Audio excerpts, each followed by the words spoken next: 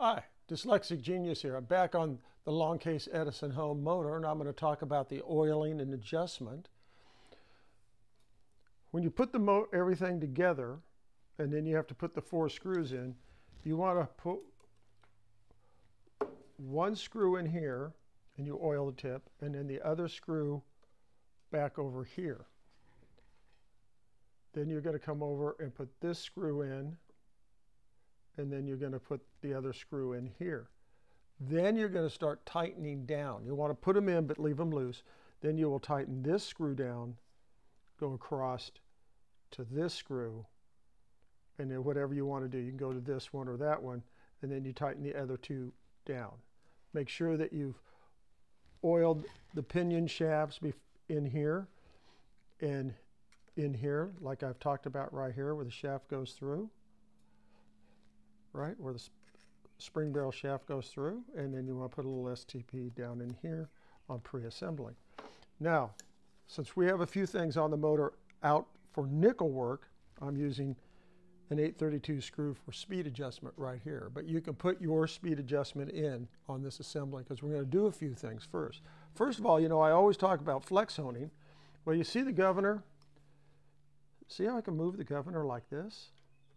Back and forth with my fingers very easily.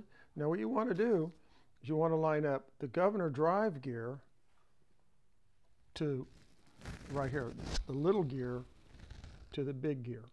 So what you're going to do is you're just going to take this and get it to where it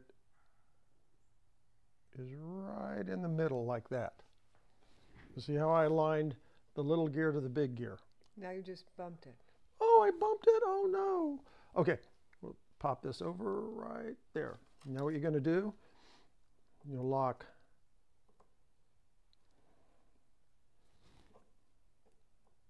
this bearing down. Then you'll come over and you will move this bearing in. Just get a little bit of play like that. Then you'll lock that down.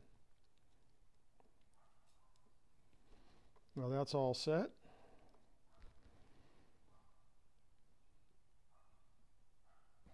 Now, on oiling, you will oil all the bearing holes, like here on the back, both sides with sewing machine oil, all the way around. Now, on brass to steel, you want to use this. And where can you get that? I get this off Amazon. You're going to use a little Starbucks stopper. What you're going to do is turn the motor on, and you'll dip this in, and then you'll coat this like this while it's running. And then you'll come back and do the one back here because that one's aluminum. Okay, we're going to do that. Now, what we're going to do is we're going to put, because this gear runs real faster than this brass gear, and this is steel to steel, we're going to run STP because it's going to stay onto the gear, and it's also going to quiet the noise down on the machine. And that's all you have to do. Now what you do... You said this is steel? This is brass to steel here on this one.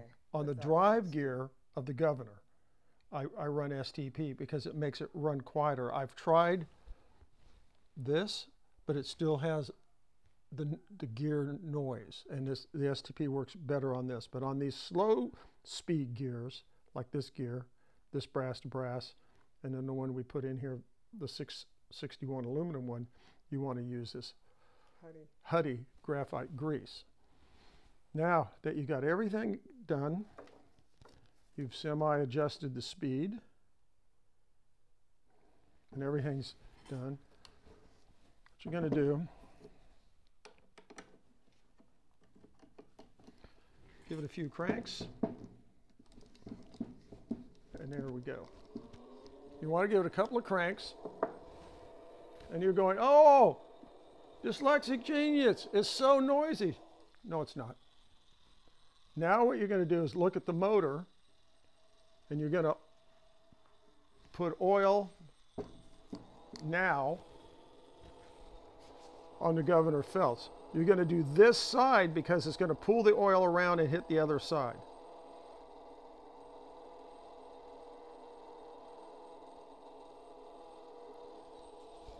And I'll show you a trick with the STP.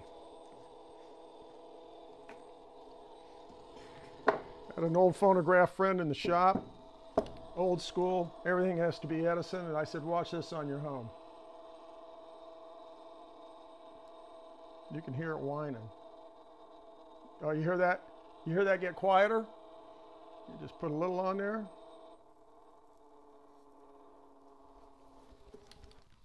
Now it's dead silent. And that's what the STP does on this gear to this gear. Now, what I'll do off camera, because it takes a while, I will go in with the Moody. I'll do this one right here.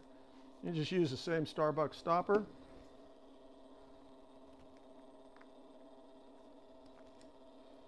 Stir it up a little. Love this stuff. And we're going to coat that gear. Just like that. I'm showing you how to do a gear.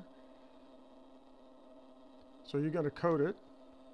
You want to do the back side where the gear is spinning around. And now this won't.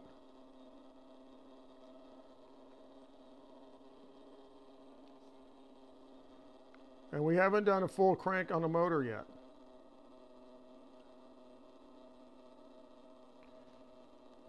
You see how that's lubing? Because what happens is people coat all this stuff with oil and grease, and then it gets all over everything. You want to keep everything clean. And now you can hear it again. It's running dead silent. Once we put it on the motor, you're not hearing the governor drive gear on the governor making that sound. This is much quieter. And I hope you enjoyed the video, and that's my tip for the day.